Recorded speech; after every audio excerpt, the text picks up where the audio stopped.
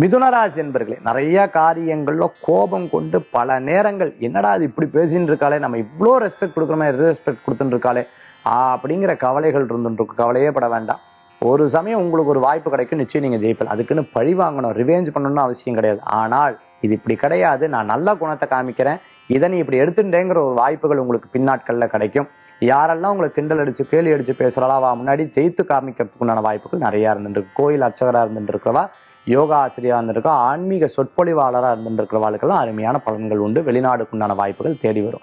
நிறைய தடங்கள் இருந்த விஷயங்கள்ல நீங்க போய் ஜெயிச்சிருவீர்கள். போஸ்டல் கொரியர் சம்பந்தமா ரயில்வே துறையில வேலை செஞ்சுட்டு இருக்கிறவாளுக்கு அமோகமான வெற்றி இருக்கு. நிறைய கடன்கள் இருந்தவா கடன்களை கொஞ்சம் கொஞ்சமா தீர்த்துருவேல், கவலைப்பட வேண்டாம். இன்றைய தினத்துக்குண்டான அதிர்ஷ்டமான எண் 6, நிறம் வெண்மை. வழிபாட்டுக்குண்டான தெய்வம் குலதெய்வ வழிபாடு, அற்புதமான வழிபாடு.